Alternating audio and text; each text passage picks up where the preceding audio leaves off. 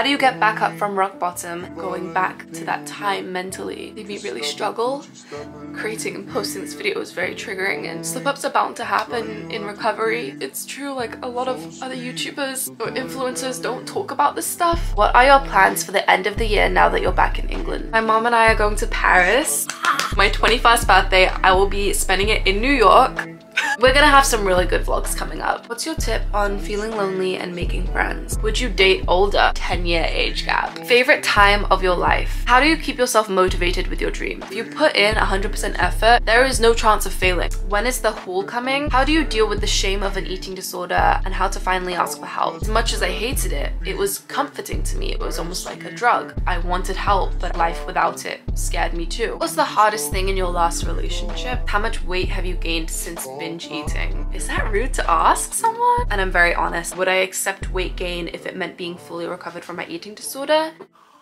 Good morning, guys. What's up? How's your day going? Today's video is going to be a Q&A. I mentioned in my last video I really wanted to follow up that with a Q&A video just in case you guys had questions about everything I kind of spoke on in my last video, and then also just a Q&A in general, because after being so inactive for the past year, my aim has been to get closer with you guys. I feel like Q&As are always a great way to do that. I'd actually set up my desk really cute to film this video, and then I was like, I want to get into bed. I want some cozy vibes with my dog. We have Honey right here cuddling up. So go make yourself a drink, get some snacks. I made myself a yummy coffee. Lately, my at-home go-to coffee has been just plain coffee with a teaspoon of raw honey and a tablespoon of raw milk.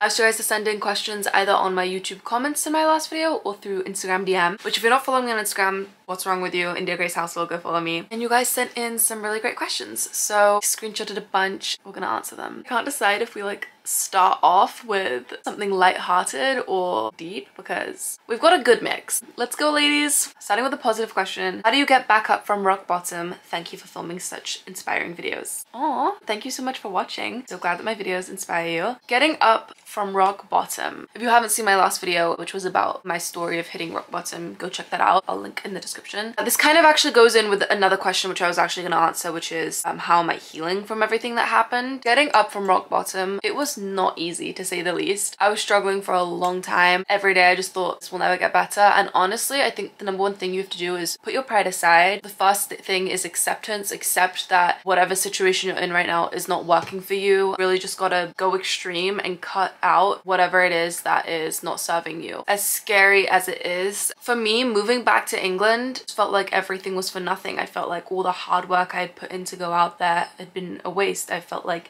by me giving up everything and coming back home to heal, it really meant I had to put aside all my pride, you know, and accept that things really weren't working out. Yeah, I had to pretty much give up everything. My gorgeous apartment that I loved, my modeling for the time being, I still want to go back to that. Just everything. Let's say you're in a situation where your relationship's falling apart and you're not sure what to do about your career, struggling with mental health. These are all things that I went through. Money problems.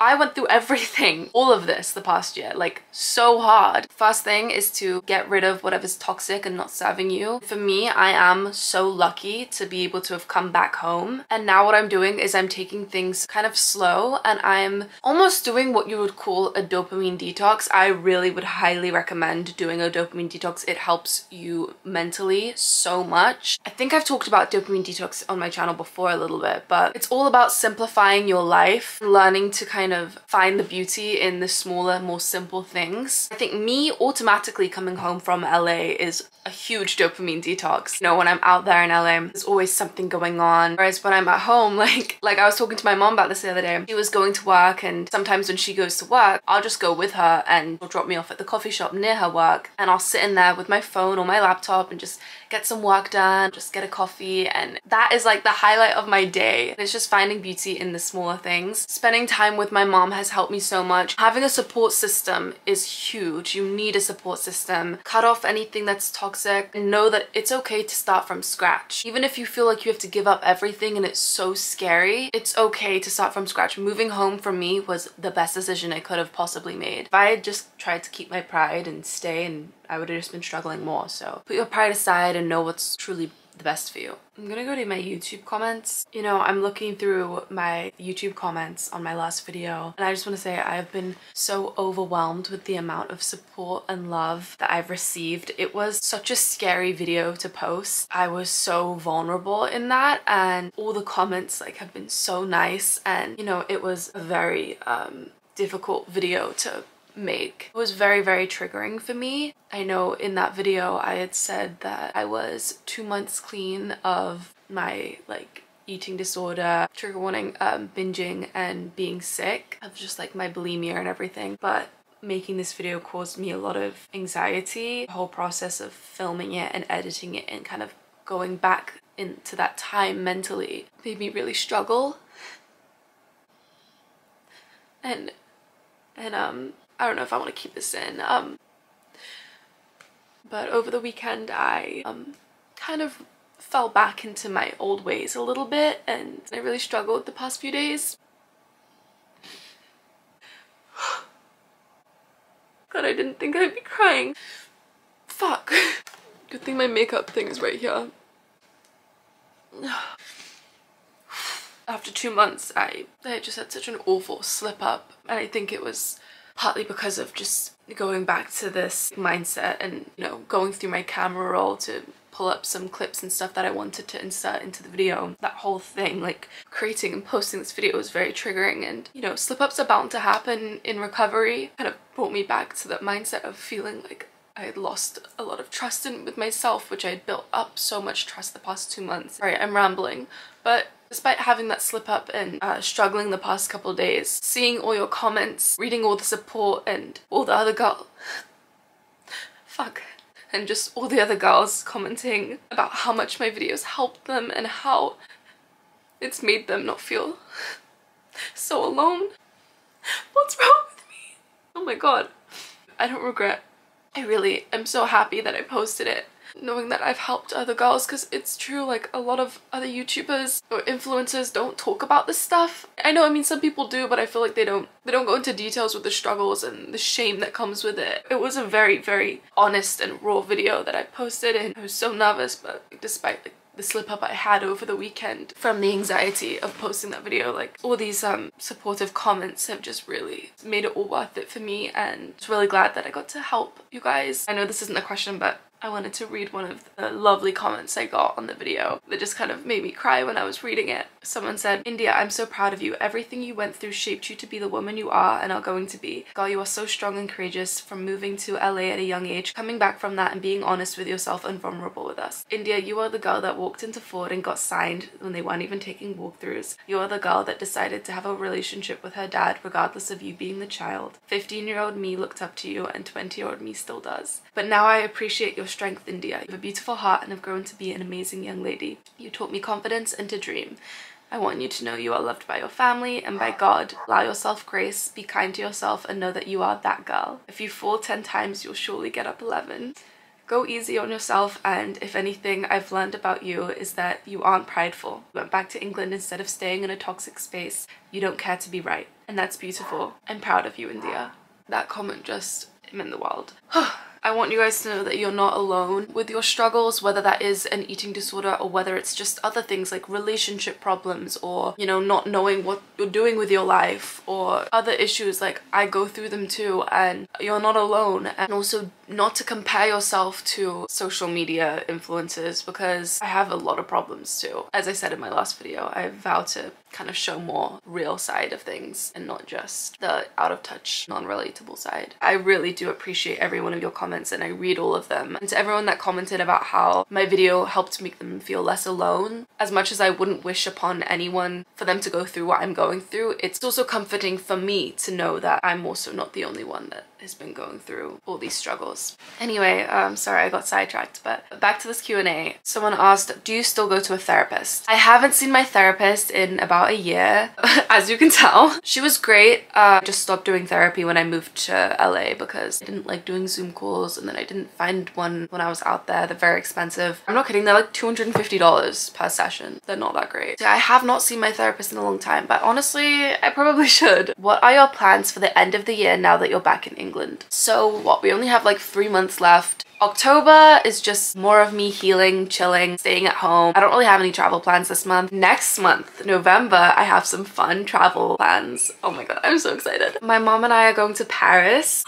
We're gonna go for her birthday. So her birthday's the 19th. We're gonna go just for a couple days to Paris. So freaking excited. So yeah, expect a Paris vlog. And then very shortly after that, for my 21st birthday, I will be spending it in New York.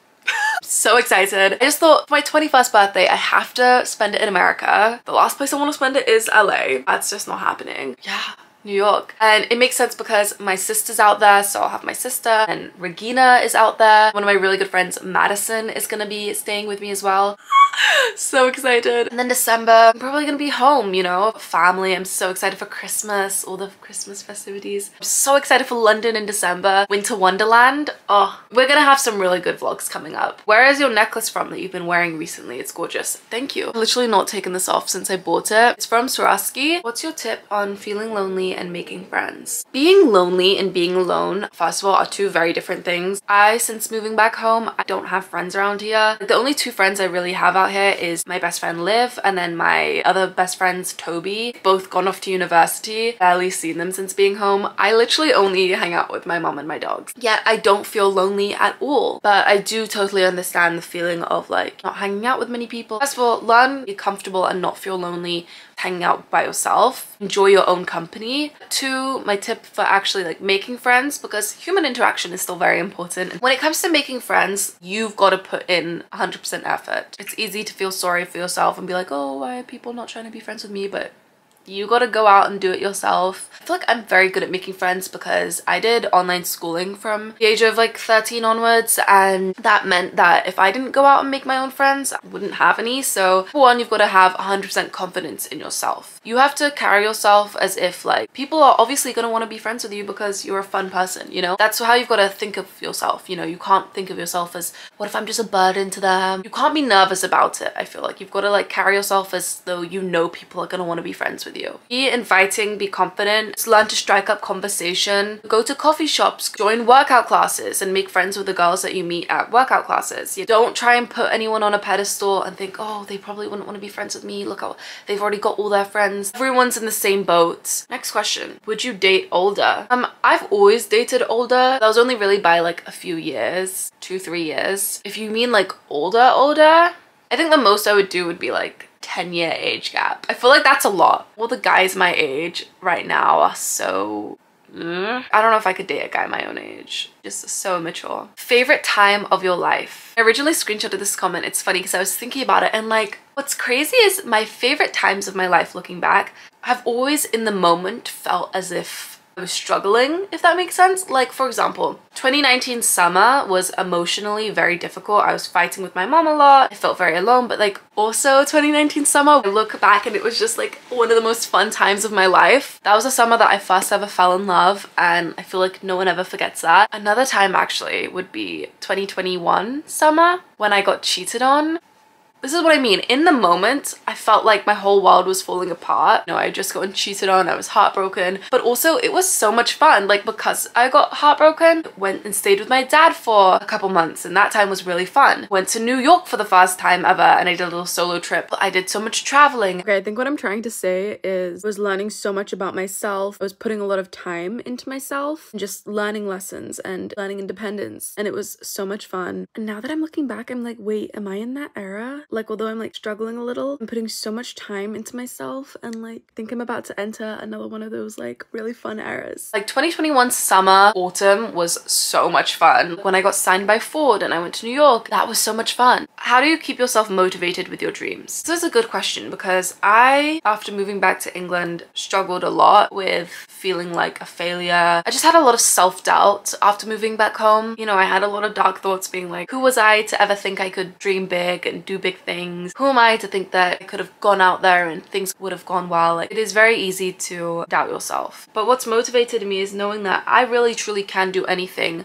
as long as I'm confident and put my 100% effort in. It's so true. If you put in 100% effort, there is no chance of failing. It doesn't mean that there aren't going to be times of slip-ups or aren't going to be times of struggles. I got another question that was, what was your biggest regret and your biggest right decision? You know, I was thinking about my regrets and I was like, I can look back at things that went wrong, but I don't have any regrets. And I genuinely, from the bottom of my heart, mean that. I guess I could say getting myself into a relationship when I moved to LA. But then I was like, no, I don't have any regrets because I have learned some invaluable life lessons that I would not have learned if I didn't go through all of that, you know? It's gonna pull me out a stronger and smarter, wiser person. Where are you going to live next? I know I keep saying that I want to move to London and Paris and Tokyo and New York, and honestly, I don't know exactly where I want to move next. One of those cities probably. London could be nice because it's close to home. New York is really nice because I have my sister there, so I'll have some sort of like support system, and I'm still figuring it out. It really depends on what aligns with where I'm going next in my life. I'll figure that out probably more closer to next year. When is the haul coming? I know I keep saying that I have a big clothing haul coming and beauty haul actually. I'm gonna do both a beauty and clothing haul separate because it's way too much to do together. They are coming soon. Expect it beginning of November. I have a few other videos going up before, but beginning of November. How do you deal with the shame of an eating disorder and how to finally ask for help? I understand that if you're struggling with an eating disorder, it can be very difficult to reach out for help, especially when I remember when I was at my worst, parts of me was scared to ask for help because I didn't know if I even wanted it. Like, no, I knew I wanted help and I knew I needed it, but I was also scared because I was like, I didn't know if I was ready for it. You know, I didn't know if I was ready to give up my eating disorder, if that even makes sense. Because as much as I hated my bulimia and my binge eating cycle, the thought of like giving it up or like not doing it anymore was also scary because as much as I hated it, it was comforting to me. It was like, as I've said in my last video, it was almost like a drug. And the idea of giving that up is scary. I wanted help, but life without it scared me too. But honestly, you have to go to someone. So for me, when a couple days ago, I had a slip up, I remember I was like literally in the middle of my slip up and I texted my sister. I didn't think she would even respond because she's in New York, but I texted her and I was like, can you call real quick? This is an emergency. And my sister, like, she doesn't always respond immediately, so I really didn't think she would respond, but she responded immediately and she was like, hey, yeah, you can call me. So quickly cleaned myself up and called her, just bawling my eyes out, and I was like, I feel like such a failure. I feel like I'm never gonna get better. I don't know what to do. I was like, mom gets home in a couple hours from work. Do I tell her? Do I keep it to myself? Scared. Like, she was like, India, this is what you came home for support. Like, mom will be there for you. She'll help you. Like, you need to tell her. And I was like, what if she's angry at me? I was so embarrassed. Of course, my camera dies when I'm talking about something deep. And I said, like, what if she's mad at me? My mom would never be mad at me. It's the eating disorder. It tells you just keep it to yourself. And I'm so glad that I spoke to my mom and told her what I was going through. She came home and we talked, and I was so scared to like tell her what had happened. I was ashamed of myself. You know, I thought I had done so well and to be struggling again, I was just so humiliated. She really did help me. My stomach was in so much pain and I hadn't felt that pain in a very long time. I had really forgotten how terrible it felt and how painful my eating disorder was. My stomach and my throat is still in pain from a couple days ago. She took me out and I got some soups to help soothe my stomach. She got me some tea. She's just been there for me. Last night she gave me a little like face treatment and a little massage, and she's just been the best. As scary as it is, you have to speak to somebody. What was the hardest thing in your last relationship? Probably just the control aspect. It was just a very like isolating relationship, and I was already struggling so much with everything I was dealing with and just feeling so isolated from friends and family. When you're going through a hard time, that's what you need. You need friends and family. You need a support system, and I think that's what made it so hard, is I just didn't have that when I was with him. Someone asked, how much weight have you gained since binge eating? I had quite a few questions asking this. I was like, is that rude to ask someone? But I'm like, whatever. I always tell you guys, ask me whatever you want, and I'm very honest. I gained about 20 pounds. Yeah, the most was about like 20 pounds.